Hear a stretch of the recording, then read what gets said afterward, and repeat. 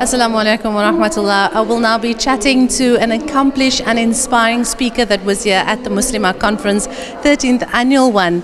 And so pleased to get just a quick interview with Amina Khatree Jamal, who gave an inspirational talk, mashallah. But firstly, before we get to that, just quickly, Amina, tell us about your experience with Muslimah Today's conference this year and what has stood out for you. Okay, Bismillahirrahmanirrahim. I have attended many of the Muslimah Today and the Ilm Essay events in the past, so I'm very familiar with Fatima's exemplary precision, the way she conducts her conferences and that, and you know, her manage of time. I'm very impressed with the managing of to the minute, you know, and everything is like just so well organized. There's just no glitches or any errors or anything that anyone can find that didn't go well. And again, once again, she's outdid herself once again this year. It's amazing to see such a wonderful response as well. And I think the array of speakers, you know, they're such varied speakers, which was also very, very interesting. I had another commitment and I was supposed to leave by 1 o'clock, but it's like 3 o'clock and I'm still here. So alhamdulillah, it's been just amazing. Even Sheikh's talk, we've learned so much, you know, from that as well. Anything that stood out for you at this year's event, seeing that you have been at the previous ones?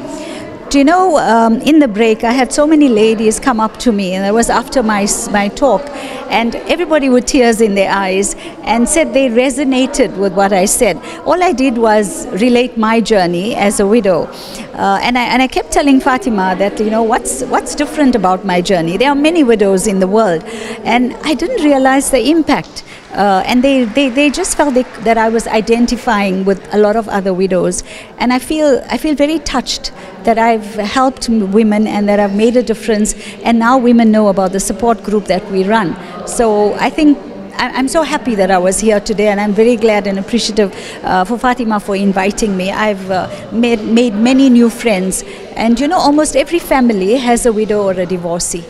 And I think I also addressed the challenges that these ladies face. And many came to me and also said, you know, we never thought about some of these challenges that they face. But that's true. I was sitting there and looking with the same you know, thing in mind, and when I spoke to the ladies as well, and you were also one of the speakers that stood out for them, and often we don't realize until it hits our door. So alhamdulillah, we appreciate you sharing, because it's not often, and I think that is the problem, that it's not often that women come out and speak about it, and that the rest of the world can know you are not alone, mashallah. So from my side, at least just listening to your interview, I'd like to know that through your experience, what stood out for you, the lesson that you've learned and that you've come out to where you are today? There's nothing that we can do to change the circumstances. Everything is planned, ordained, and decree of Allah. You have to come to terms with that, and once you make peace with that situation, then everything starts falling into place. As I said before, it's like, you know, there were times when you question, there are times when you feel sorry for yourself, you think you're a victim, why me? But then I learned to say, why not me? Because through that is where I'm going to gain my Jannah. We come alone, we leave alone. So it's I think Allah chose me to be the wife of, you know, my husband was very involved in community work. He had started Radio Al Ansar here. Yes, so, you know, Al Ansar, the organization, was born in my lounge. So we've been in that, you know, community work for a while.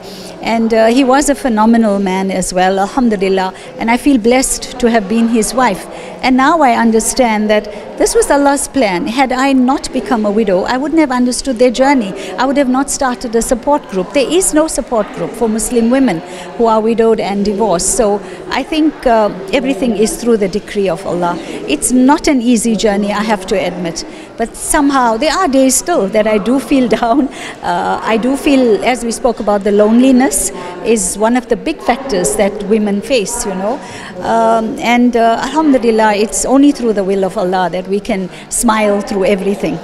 I think a word that's often used is resilience. What does resilience mean to you, and how differently has it changed, the meaning has changed for you after your journey until where you see yourself now? Yeah. Do you know, I have some people who have told me I've changed, and I'm very happy when they tell me that. If I didn't change, how will I cope?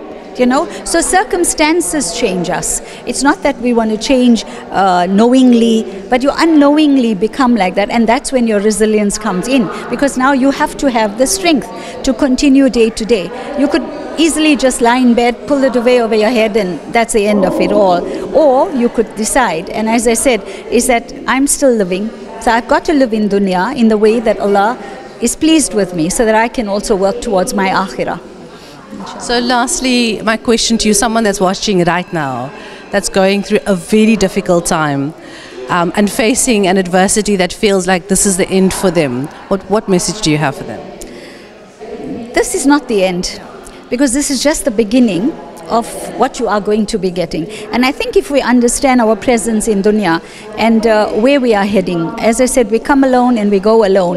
And every trial and tribulation, and I used to actually, talk to Allah, and I'll say, every sigh you are hearing, every tear you are witnessing, and these are not going to be wasted. So I think your best solace, and if you are going through any difficulty or hardship, is the musalla. I think just talk to Allah as much as you can. Even if we don't talk, sometimes just by sitting quietly, Allah knows and hears it all, and He knows what you are feeling, and you will feel the difference. Because if I talk to a friend, and yeah, she'll comfort me and things like that, but the solace that we get from, recitation of the Quran, reading as I mentioned, I used to read the 2 rakat Salatul Hajat and feel like, Popeye who had a can of of spinach, it just gives you that strength. So right now, my advice would be is that talk to Allah, and He's the only one that can give you the strength to continue day to day. Jazakallah khair for your time and also your presence here today, and I hope that you're not running too late, and inshallah your next engagement you'll be there. It's a pleasure for this opportunity. Shukran. Wa alaikum salam. And there we have it. We spoke to Sister Amina, who was a speaker at this event. And if you want to see more of her talk, please tune in to Hilaal TV's YouTube page as well, and then attend the next Muslimah Today conference. Assalamu alaikum.